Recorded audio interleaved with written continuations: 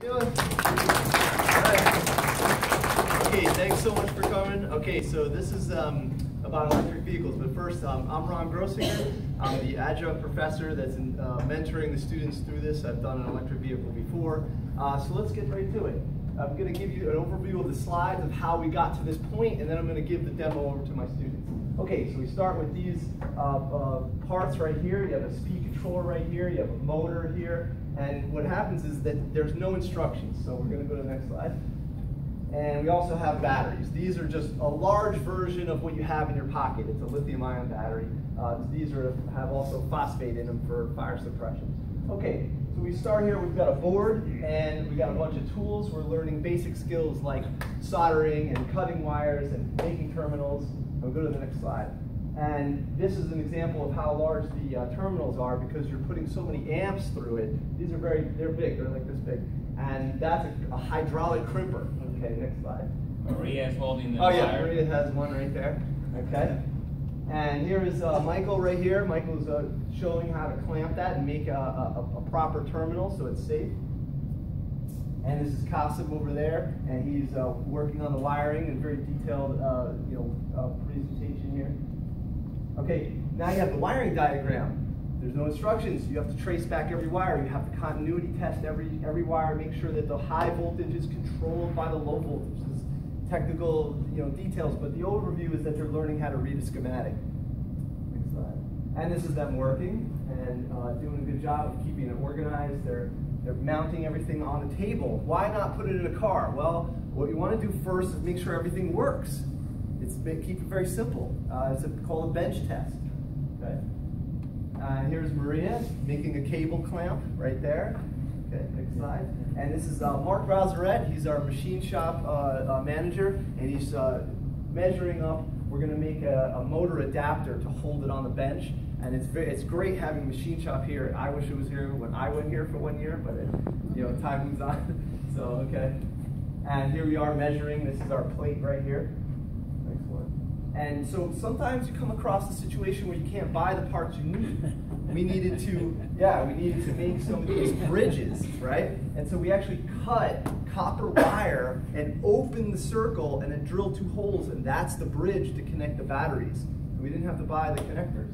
And you can see right here, here's Maria using the machines in the machine shop. That's a bandsaw, and she's doing it safely. She's using a push stick right there. He's filing it to make sure the edges don't have any sharpness to it.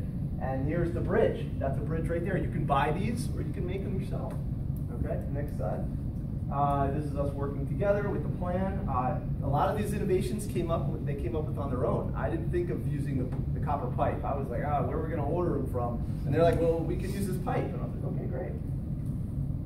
This is us setting up the battery. So now all of these links link the battery in series. Okay, a typical flashlight has 2 batteries in it, the old D batteries, right? Well, when you put them together, the voltage increases. So we needed to get up to 120 volts to run our system.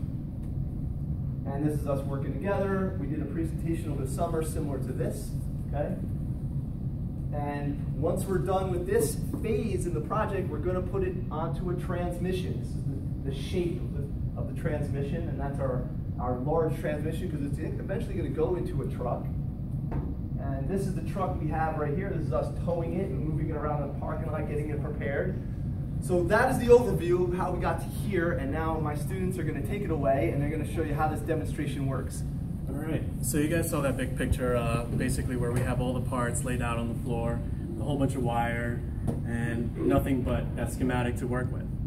With that schematic, we basically had to figure it out piece by piece, system by system, and get these guys together.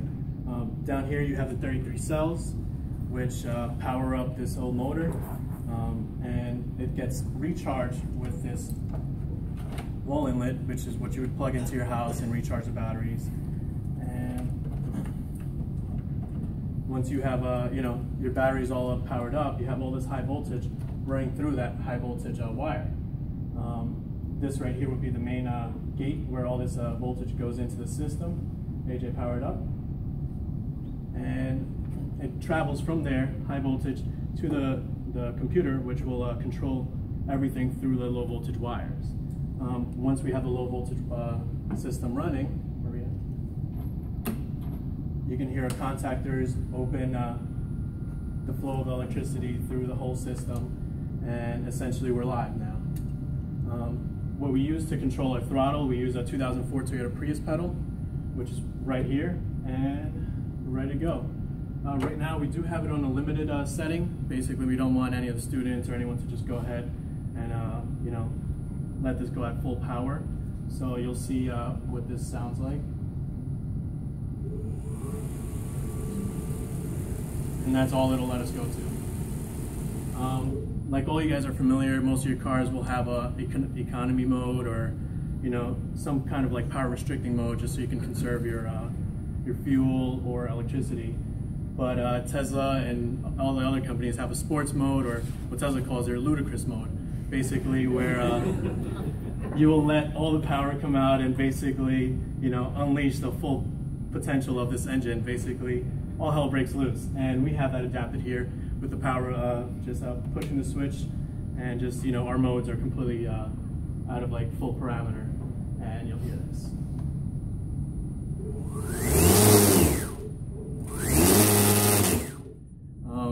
And that shows you, not even going all the way, you know, this can easily achieve like 6,000, over 6,000 RPMs. Currently this semester what we're working on is, now that we have this whole system set up and mounted and where we can diagnose it on the table, we have the motor right here. We're gonna work on, like you saw, that transmission, which is gonna go, you know, basically mounting our whole drivetrain together, working on an adapter.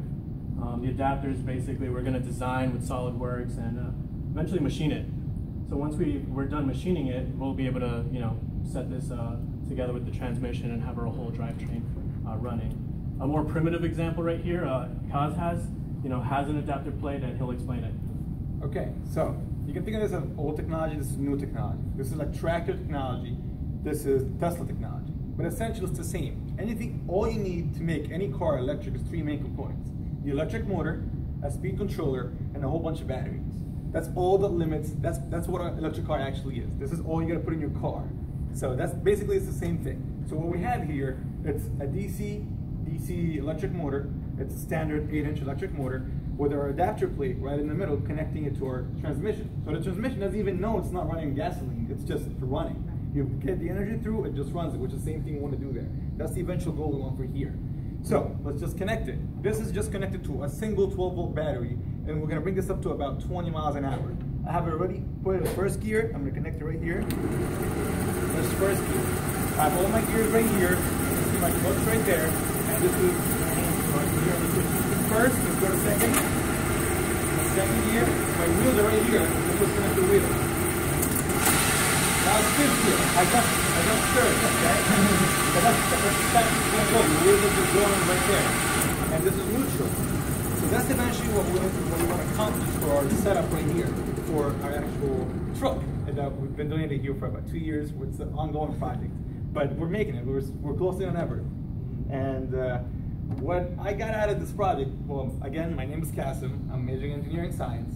What I got out of this project, I did a lot of CAD designing. I did like a lot of CAD designing for all of this. I taught some classes in here as well. And right now, I'm the lead CAD designer where I work at an engineering firm. So, and I pass it to Michael.